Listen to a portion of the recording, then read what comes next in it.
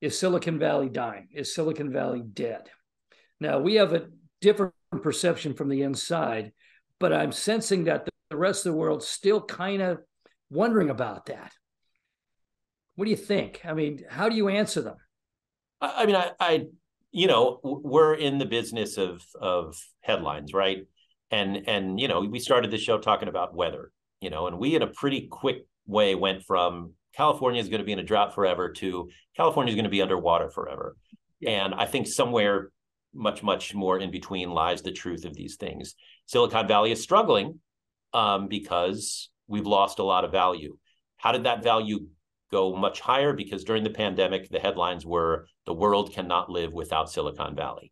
Now you're seeing headlines, Silicon Valley is dead. Again, I would make the pitch that somewhere deeply in the middle of that is the truth.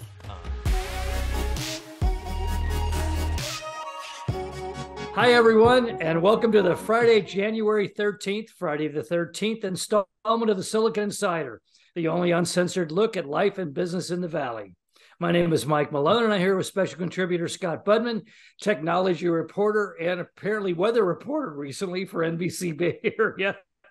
Our producer, Jordan Henderson, who just had a car accident in the rain, and our East Coast sports correspondent is Bob Grove. And our host, as always, is the Silicon Valley Business Journal. Okay, Scott, we got to talk first about this atmospheric pineapple, whatever it's called, express that's hit the valley for the last week and a half. Because when they take the nation's top daily television tech reporter off the beat and they put him in a windbreaker on a rainy hillside, waiting for the hillside to fall down, to slide into the highway, it's got to be bad weather in Silicon Valley. And this is sort of, I've lived here my whole life. I can't remember many years of the last 60 that were like this. I mean, this is crazy. And it's having an effect on Silicon Valley. Thousands of trees coming down, flooding, roads closed. Tell me about it. Tell me what it's been like. I've seen you in Hayward. I've seen you in San Jose. I saw you in downtown San Francisco, I guess, in the Mission District?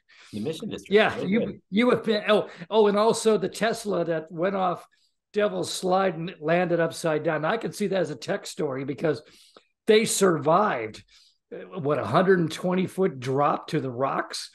Yeah, so all these storms have been crazy, and it's kind of an all hands on deck thing. I mean, I don't want to say that the inflation report or any other business story, housing prices are less important on a day when everyone's being flooded out, but there is an immediacy to this weather and covering it because people just haven't seen it. Like you said, it's been very surprising to a lot of people. And I don't just mean people that live up by the Russian River, or in the hills above, or, Montecito, those places in parts of California that are normally getting flooded out with huge weather events. I mean, people in Willow Glen had no power. People in Palo Alto were getting flooded out. The South Bay were getting flooded out. I mean, this was just crazy. Obviously, San Francisco and the Mission District or along 17th Street, huge flooding. And it shuts businesses down. It keeps people from going to work. I think the idea that people were already used to working from home kind of helped because they had an excuse to say, I don't want to come to the office this week. Those of us who did work, worked outside and got drenched. And that's, part of the game, I guess, for being a TV reporter. And, I saw my brothers and sisters in radio and newspaper out as well, bearing the elements, trying to do what they can. And, you mentioned Jordan, our producer, very hard worker. We did check with him, a little car damage, but fortunately he's okay. But a lot of people are checking into the body shop for car accidents there. It's just really treacherous out there. I got a kick out of, you and your fellow reporters for saying, it's dangerous out here, ladies and gentlemen, stay off the roads. And then in consecutive days, you're in the South Bay, you're in San Francisco, you're in the East Bay. At the most perilous time to be on the highways, our intrepid reporter is out there covering stories. That's right. We're like the post office, neither rain nor sleet will keep us away. But look, this is California. This is about as crazy as it gets, right? High winds, heavy rains, I know people who have worked in much, much tougher weather markets, in say upstate New York or something, and they're standing outside in degree temperatures doing their thing. And it's part of the business. What can I say? Well, it was welcome. I mean, we all appreciated it because, yeah, I live. This is the oldest house in Silicon Valley, and I am surrounded by 100-foot trees. And when those winds came in, I was hunkered down and whimpering. And to see you out there, intrepid reporter, microphone in hand, and one of your fellow reporters, a tree fell on the company car while they were out filming, right behind. Yeah, and they talked about that. Unfortunately, they weren't in the truck at the time, and it wasn't that badly damaged. But yeah, I mean, this is one of those things where you never know where these trees are going to fall, and that's why when the weather people say look up before you even leave your house or as you leave your house, you just never know with winds this strong, and it's something we're just not used to. And so, we get rain and we think, oh, it's nice and cozy. I mean, I would have been woken up many nights over the past week and a half at like 2 a.m. by just the sheer force of wind and rain on the windows and the roof. Yeah, it's been that loud. I'm sure other people watching this in other parts of the country think, what a bunch of wussies out there in California. But it turns out we have the most variable rainfall pattern of any place in the United States. And we just got off 5 years of a drought where we couldn't even turn on our sprinklers. And now the reservoirs are topping over all in a week. Right. As Californians, we always say, hey, we need the rain until it comes this much. And then we're like, whoa, okay. Enough's enough. Yeah. Okay, well, let's get to business stuff. As you said, you covered the inflation numbers that just came out. Yeah. So inflation, that the CPI, Consumer Price Index, essentially the cost of what we spend money on, is slightly down in December, and that reverses a trend of high prices. Now, inflation's still high for the year. This is largely because two things: fuel costs and gas prices are down. And anyone who's filled up a tank in the last few weeks knows it's gotten a lot cheaper, and that really cuts in. That's part of what we spend our money on. Groceries actually ticked a bit higher for December, but things like $6 for a dozen eggs. Yeah, right. Eggs are a big part of that. I mean, to see how much it costs for not only individuals like us buying eggs at the store, where now the average price in California for a dozen of eggs reached $7. But think about your local diner, your restaurants; they're paying double what they did just a month or two ago, and that's inflation in action. Also, the bird flu, but costs for groceries are still high, even as gas prices drop. But we're still dealing with inflation. And that is why at the end of this month, at the end of January, it's not unlikely, I think, that we'll see another hike in interest rates.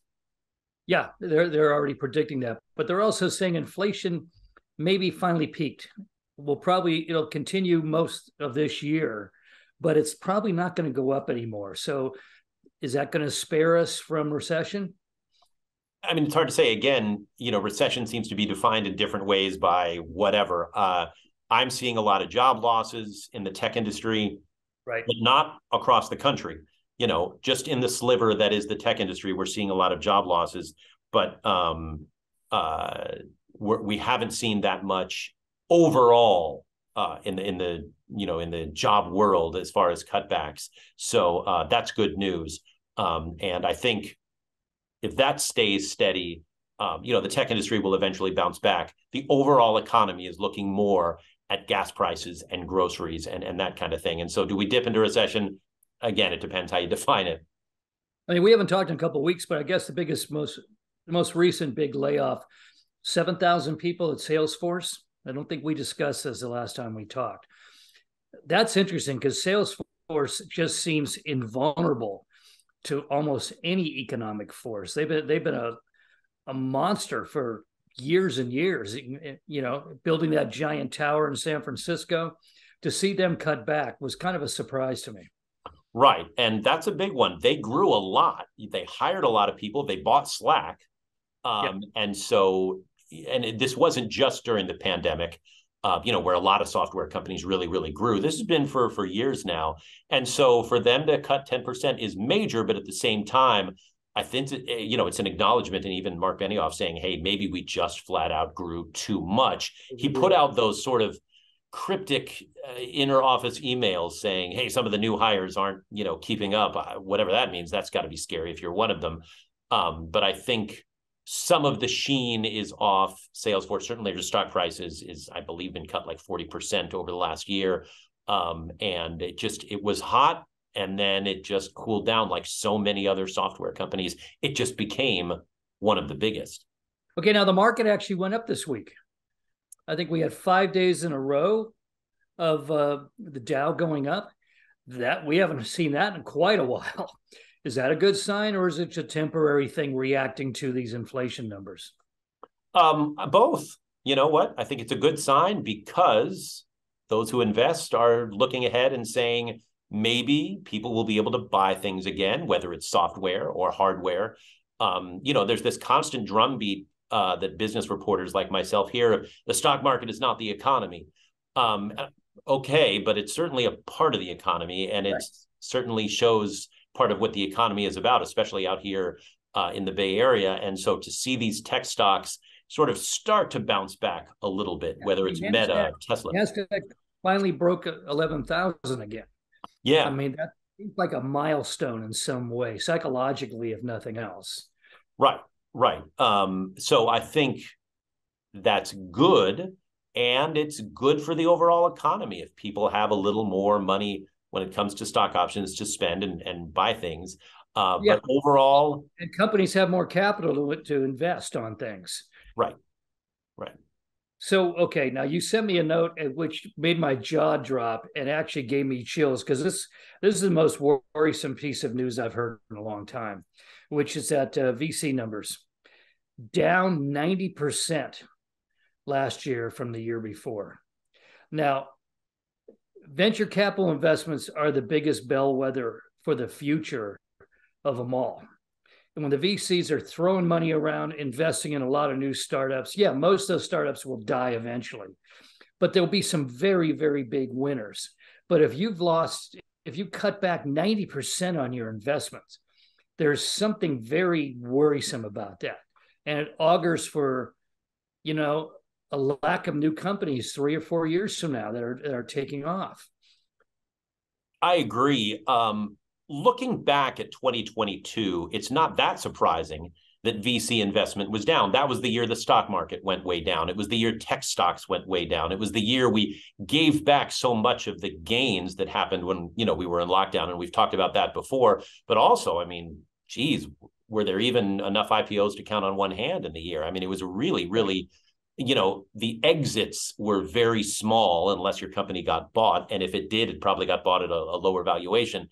So I think as we head into 2023 and we see, the open AIs of the world get valued near $30 billion. And, we're starting to see some VC action, but it's not surprising that the dollars pulled out by VCs were so much lower, because what did we lack? We lacked big buyouts and we lacked IPOs. In other words, the sexy exits that VCs often see. Yeah, but those funds were already filled that they're sitting on. So, and I know they were seeing a lot of business plans. So why would they cut back on putting money in? I think there's another deeper problem. And I actually had lunch a couple of days ago with actually a Silicon Valley pioneer who's now a major venture capitalist.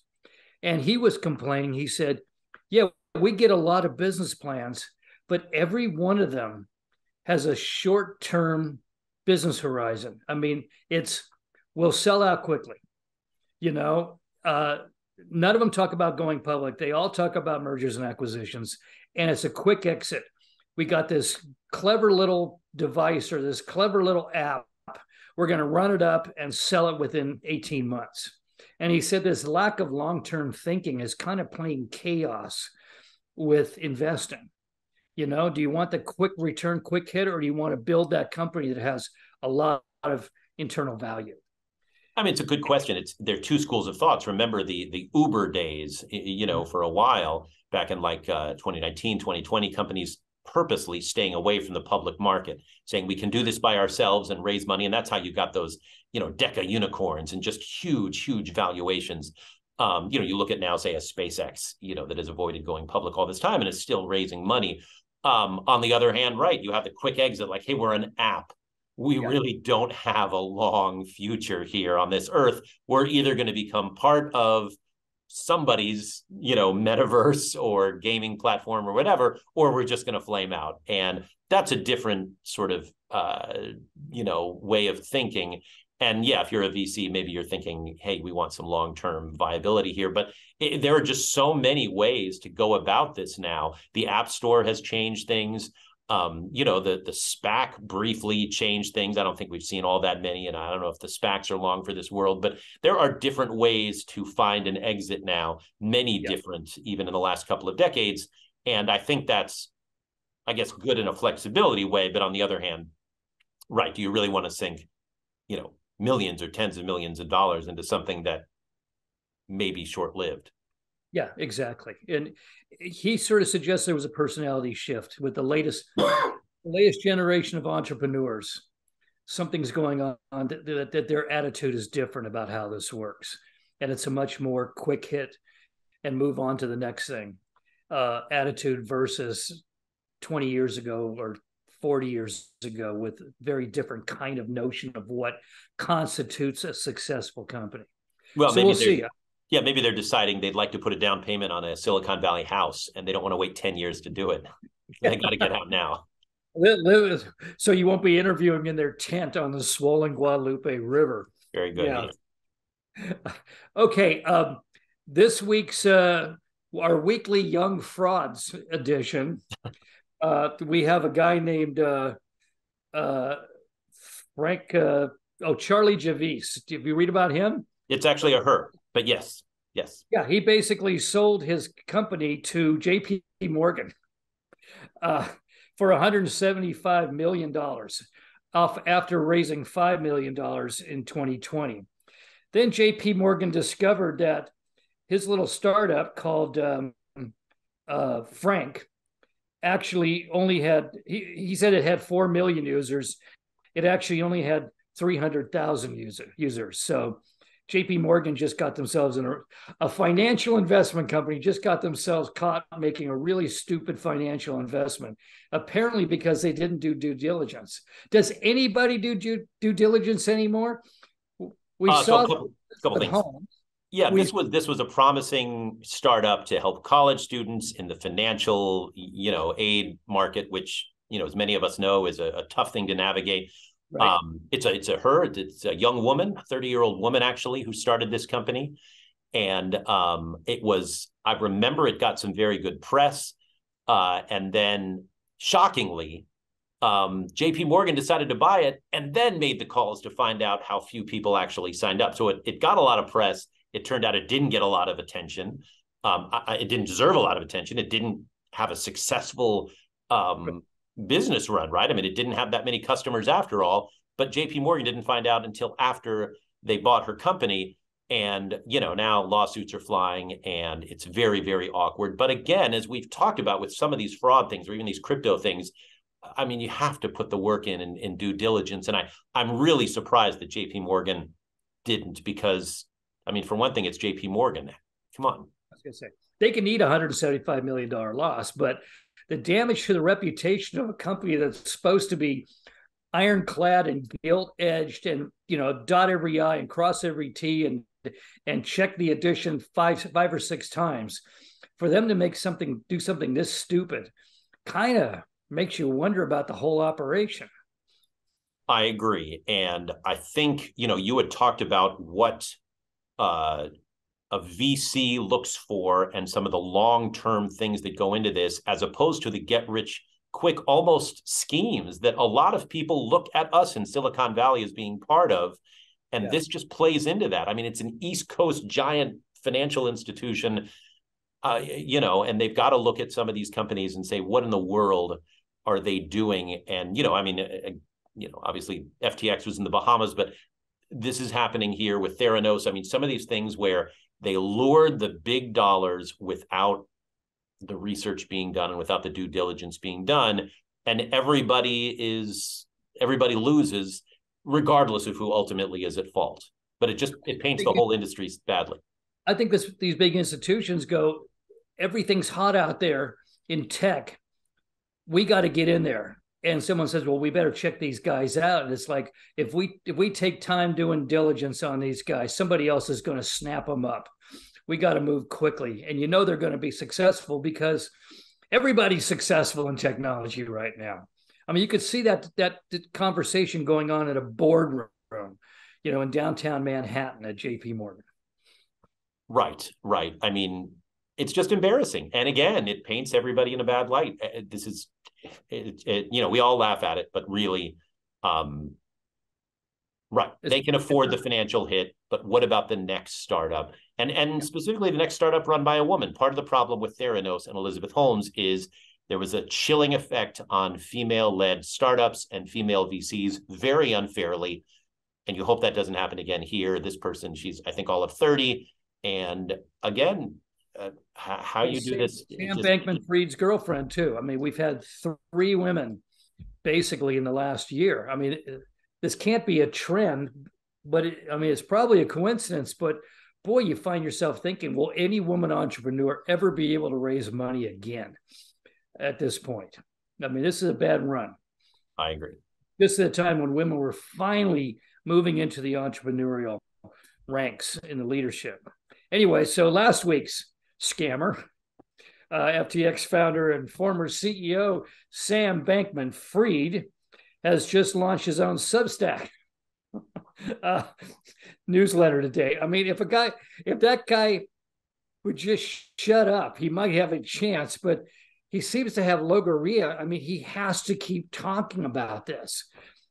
And he's got to be digging a deeper hole. His first post was entitled FTX Pre-Mortem Overview. He maintains his innocence surrounding the collapse and bankruptcy of FTX. And he wrote, I didn't steal funds, and I certainly didn't stash billions away. Nearly all of my assets were and still are utilizable to backstop FTX customers. I have, for instance, offered to contribute nearly all of my personal shares in Robinhood to customers, or 100%, if the Chapter 11 team would honor my D&O legal expense indemnification. So is this just a PR effort? See, I'm actually not a bad guy. I'll make it up to some of these people. But he's making a public statement before he goes to trial. I mean, I can see the prosecution just licking their lips on this thing, and the defense going, well, I'm sure the defense counsel are out drinking right now after reading that one. What is he doing? I don't know, but look, he can't go on TV anymore because, he's locked down and, home arrest or whatever they call it when you're trapped in your parents' house. But he's found a way to post, and I'm guessing his defense attorneys are just as happy as they were when he was talking to George Stephanopoulos. I mean, this is the guy that can't stop, like you say, digging a hole, and it just doesn't look good. And he has not made it look any better by speaking out, or in this case, posting. And his defense attorneys have got to just said, look, Sam, stop. Let us do our job to try to limit the inevitable sentence that you're facing here. But I just can't think that any of this, whether on Substack or on Good Morning America, is helping him at all. Now, if you were his defense counsel, wouldn't one of the reasons you took this on was because the man was really rich and he could pay you a lot of money for your services, no matter how much misery and frustration he put you through? But if he's basically broke, what keeps the defense counsel there? I mean, are we going to start seeing a mutiny pretty soon, or at least people resigning and moving on, getting away from this blast zone? It's a good question, and one that was asked on Theranos during the Theranos case, because all that money was lost too. But I think in his case, just like her case, there's family money. There's enough to retain a law firm, at least for now. And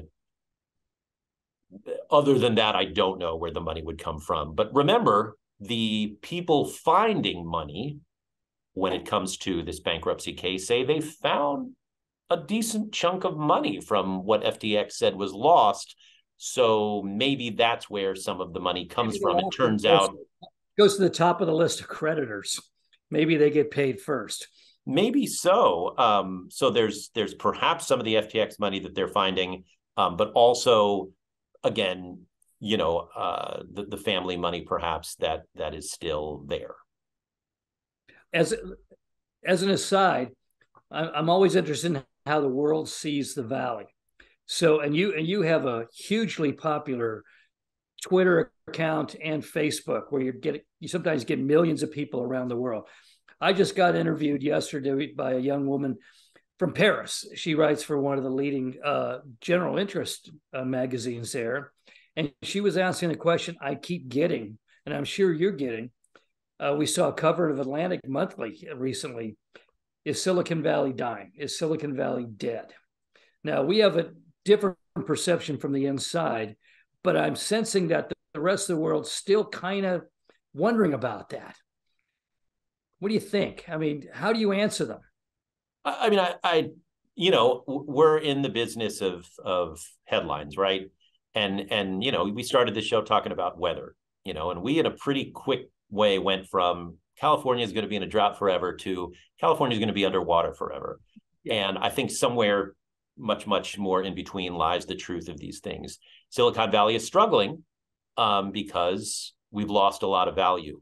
How did that value go much higher? Because during the pandemic, the headlines were the world cannot live without Silicon Valley.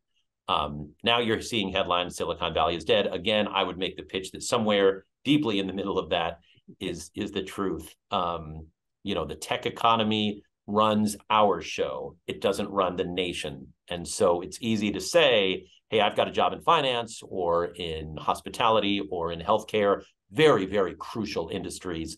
And to point a finger and say, Salesforce just lost half its money, or, Tesla just lost 75% of its value. And so I have a feeling that these headlines will always continue, but I also am pretty confident that, Silicon Valley is going to be around for a while. And these companies are going to be around for a while. Yeah. As long as we're talking about Tesla, the obligatory weekly mention of Elon Musk, because apparently anybody covering technology has to mention Elon Musk at least once a week. The Guardian just reported that Elon Musk has broken the world record for the largest loss of personal fortune in history. He lost $182 billion since November 2021, mostly due to the drop in Tesla share stock price. Okay, that's a ton of money. I mean, it's probably not a record you want to hold for very long, but it is telling that, how quickly nowadays in this tech world, you can go from being the richest man in the world to suffering the biggest loss in history. Well, and that's what it is. I mean, his fortune was much bigger, and that's why when Tesla tanked, it went down so much. And again, Tesla lost a huge, huge chunk of its value, and that's how he measures his paper value. So, it's the reasons are being bandied about. I mean, Tesla's still selling a lot of cars.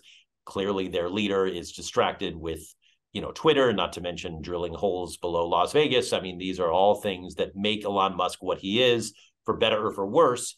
I would say, if you're NASA, you're happy. If you're an EV owner, you're probably happy. If you're a Tesla shareholder, you're unhappy that he's doing all these things. And so you can be some of those things and not all of those things, right? And that's where you need to start thinking of Elon Musk. Like, do you want to invest in his companies? Okay, but just know that he's going to, be occupied elsewhere for at least part of the time. And that's just how it goes with him. Going to be distracted. Yeah. Okay. Well, I just have a feeling we're going to be talking about Elon for the rest of the year. So I'll get off that. Finally, now there's these surveys like 2 or 3 times a year, but a Bay Area city got ranked as the #1 happiest city in America. And as it so happens, I live there. Sunnyvale. I grew up in Sunnyvale. I went to high school in Sunnyvale. Um, Happiest city in America. Okay. I mean, I think Fremont got it, or Milpitas got it earlier in the year, but interesting to know. What are your thoughts on that? I mean, do you buy Sunnyvale as being the happiest city? I mean, it's a pretty happy city. I mean, there's not a lot of crime. We had a couple break-ins and stolen catalytic converters from cars a year or two ago. Have some people living next to a vacant lot across the street for a while in their campers during the boom. Seemed like a pretty nice city, but it's kind of dispiriting when you think, okay, yeah, it's kind of nice. I'm hunkered in my house hiding from falling trees. I'm thinking, yeah, it's kind of a nice city, but to realize this is the nicest city, this is the ceiling. I've reached the apogee of communal happiness in my town. It's kind of saddening. You kind of hope there's some other shining city on a hill out there that's actually paradise. I mean, you said you've spent pretty much your whole life there and you're happy. So I guess there you go. Yeah. Maybe I'm just laughing through the tears, you never know. No, Sunnyvale is a well-run city. But I think it benefits obviously from Silicon Valley. I mean, part of this was based on wages. Part of this was based on other economic factors that every city, I think there were 3 cities on the top 10. But, Sunnyvale is not as happy as it was a few years ago, and when the town was orchards and small little neighborhoods and all of that, and we were all living in Eichler. So, I mean, that was a pretty nice time too. So I sensed that, but the one good factor was marriage.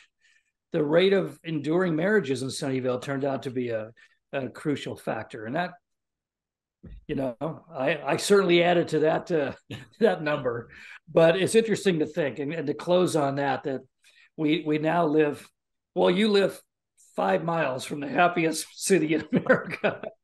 So I think that we can that'll cheer us up while we sit through the next buffeting of windstorms, and you're out there on the next sliding hill in the rain. I'll think about how happy you are in Sunnyvale. Yeah, please do. I can use all the good thoughts I can get. Okay, that's it for now, folks. You can find us on the Silicon Valley Business Journal homepage, as well as on Spotify, Anchor, Google Podcasts, Apple Podcasts, LinkedIn, and YouTube. Have a great weekend, and if you're in the Valley, stay dry. See you later. Bye-bye.